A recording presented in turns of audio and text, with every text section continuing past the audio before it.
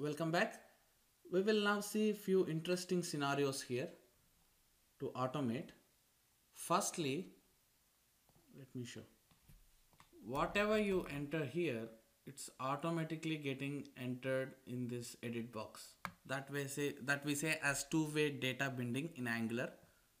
Okay. Now I'll remove this and enter hello. So automatically you will see hello in this edit box as well. So now our goal is to enter something in this edit box, and at the same time we have to verify the value what we entered here is displaying in this edit box or not by default. So that we need to validate. Validation number one. Number two, so there is a test scenario that name edit box should be at least 2 characters in length. Minimum characters what you can enter is 2. So in generally people will enter 1 and validate error message. That is pretty straightforward scenario. But if you inspect this edit box, there is a property set for us, min length equals to 2. So this property is actually driving us to stop entering less than 2. So instead of entering 1 character and seeing error message, let's put validation at this point. We have to validate if min length property for this edit box is 2 or not. That's validation number 2. And validation number 3, we need to verify if this entrepreneur is in disabled mode or not. Okay, right now these both are enabled, but this is disabled. But we have to confirm. So we need to put assertion to confirm it is disabled, and we need to put assertion for this property level, and at the same time we need to validate if the value matching in the name edit box and two-way edit box. Okay, let's do that now. Okay, right now we were looking at data driving testing with fixtures is done. I will talk more about this later again, but you have understood basic functionality of working with fixtures. And we also seen importance of setting up test hooks, and we actually use this test hook for our fixture concept, isn't it? So maybe in the next lecture we will start with building custom Cypress command topic, but before that let's progress in our test case. So this section is all about combination of building test case and also discussing framework concepts. Okay, let's travel in parallel tracks of automating and then implementing best practices of framework. So this particular lecture, let's try to implement some test automation using Cypress. Okay, now you already entered Bob in your input field, right? So now let's see if that Bob is present in the two-way data binding example. Okay, technically it should present. That's how this application is designed. If you enter Bob, it should be Bob here as well. So let's take the locator of this. You can use Cypress locator or crow path. We already saw that nth child of 1 is your edit box.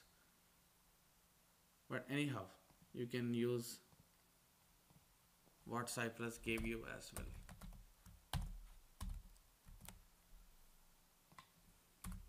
Oops, sorry. So dot should have dot value, and that value should be nothing but this data dot name, isn't it? So basically we were checking if the value attribute for that edit box is Bob or not. So this also coming from jQuery. jQuery have ability to get the text present on that specific element with value attribute. So that's why we were actually using that value and then comparing. This is one way. Another way is to solve this promise and use dot text method. We have seen that as well, right? In one of our lecture. Let me show you that. Yeah, this is one way. Get that element and solve the promise dot text, and then you can throw it into one variable and compare and put assertion. So instead of doing all this, if you want to just do in one step. There is a value attribute which jQuery give us. You can simply say should have dot value, and the value whatever you are expecting, you should place that in the second argument. So whatever I type here should reflect here. So that's why I am just using the same name to confirm that both are matching. Nice. And next one is to verify if the property min length is 2 or not. How do you do that? Basically all these are attributes, right? Class, min length, name, required type and style. So again same object, because I'm going to work on that edit box only. This time checking the min length property. So there is one more assertion, should have dot min length. Will this work? No, this will not work because jQuery is not giving any min length property. Then how to handle it? So any attribute, whatever you have, if you want to validate if that attribute is correct or not, in jQuery we have attr, which stands for attribute. So which attribute you want to validate? Min length. And what is the value of that attribute? 2. That's it. You have to place like this. So no matter if you want to look for mini length or any attribute, you just need to first say that I am validating attribute and that attribute name and the value of that attribute. Okay. So that's the difference. Try to understand.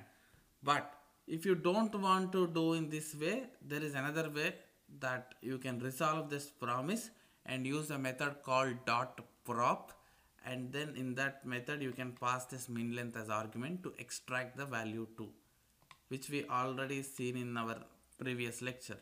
Look at this. I got a element and then I resolved promise and I applied prop method and I got.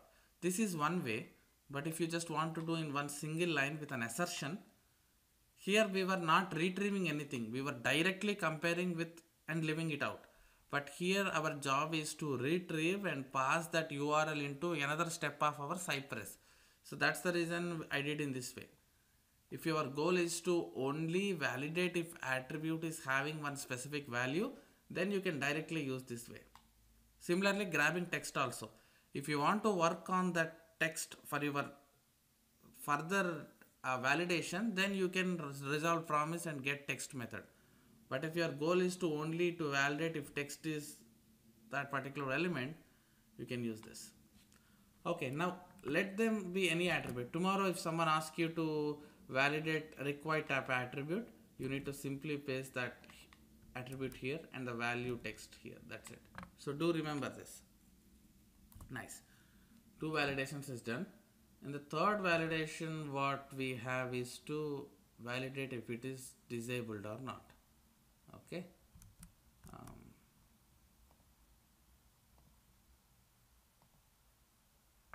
Sorry.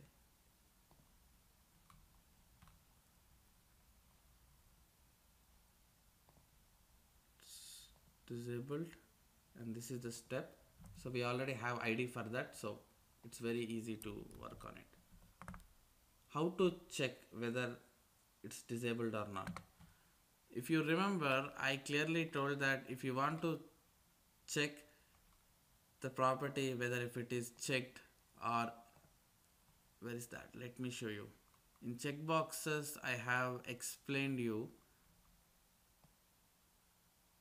Yeah, should be visible, should be checked. Similarly, should be disabled. Okay. If you are working on behavior, visible or not checking is the behavior, right? Is that checked or not is the behavior. Similarly, is that disabled or not is the behavior. For all the behavior, you should use b dot. If you are retrieving property, then should have value. That's what we see now. Okay. Do remember the difference between b and have. Just question yourself that is that a behavior or a property. But if you just say should be dot, you will get all the options. You can look into here and understand if my desired element is present here or not. Okay, so v dot disabled. So we were simply checking if that radio button is in disabled mode or not. Nice. So we have implemented all the three validations, whatever we thought, and this is best example for you to understand, because you will come across scenarios to check whether something is disabled or the attribute value, and at the same time verifying the text. Everything is done in single step. All right. So save this test and fingers crossed if this goes right or if this throws any error. Perfect. There is no error and everything got passed. You can see that it's Bob here and the assertion what we put is passed. At the same time we were validating if the minimum length value is 2 and it got also passed, and the radio button is disabled. You can see that there is one test ran and everything got passed. So this is how you can handle these validations. Alright, we'll see you with one more topic in next lecture. Thank you.